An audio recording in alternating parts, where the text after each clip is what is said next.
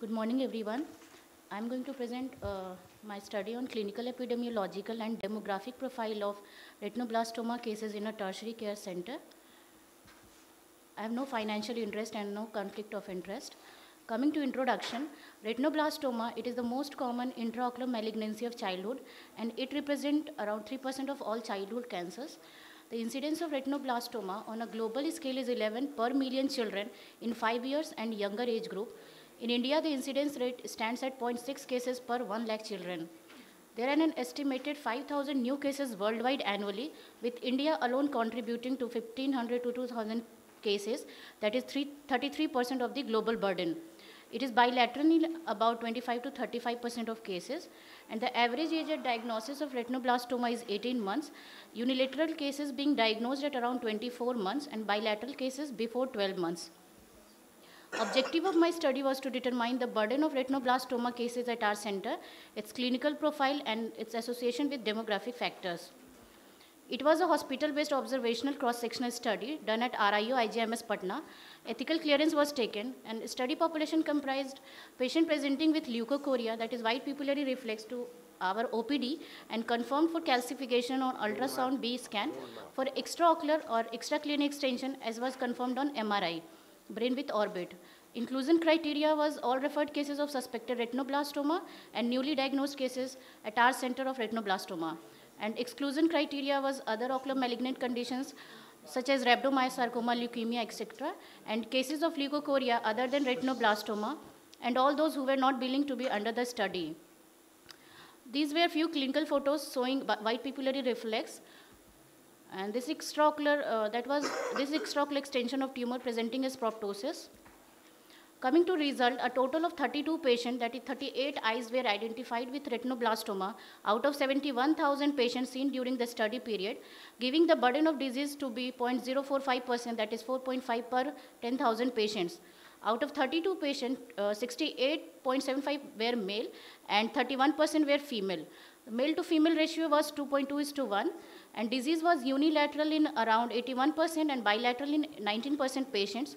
Mean age of patients at presentation was 30.86 months, and family history of retinoblastoma was seen in one case, and rest were all sporadic cases. History of consanguineous marriage was present in 4 cases, that is 12.5%.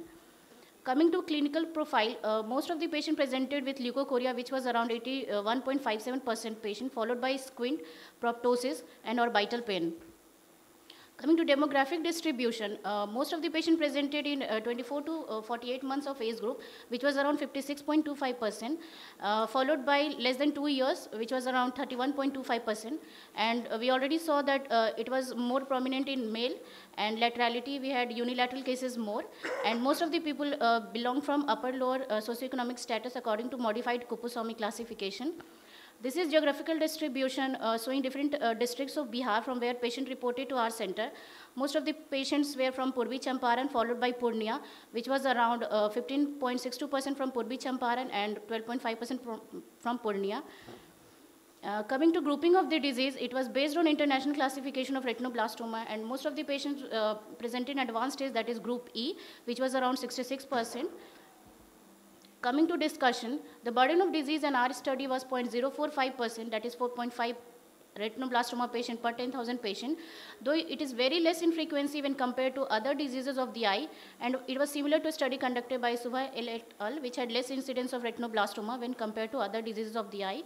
In our study, 81% patient belonged to lower socioeconomic status, which was similar to study done by Sahu et al. And Abrahamson DH et al. In the present study, family history of retinoblastoma was present in one case, which was similar to study done by Sethi et al., which had 3% cases with positive family history. Coming to sex distribution of retinoblastoma patients in different regions of India, in our study, it was male predominance, which was almost similar to study done at different places like Nagpur, PGIMR, AIIMS, and Mumbai in India. And mean age of diagnosis was almost comparable with other studies done at different places.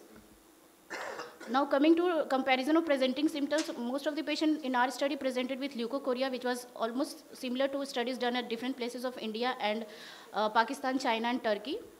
Coming to grouping of disease, we had more of the patients in group E, that is advanced disease of presentation, which was similar to studies done at AIIMS, PGIMR.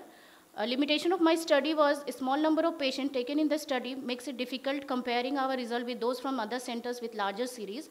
In this study, all patients were not followed up, so survival rate analysis was not done. Incidence and prevalence was not calculated as it was a single center study, and genetic analysis of patients were not done. Coming to conclusion, based on our finding in the study, we conclude that leukochoria was the most common presenting symptom. Male predominance was seen in our study, which may be because female child is often a victim of neglect.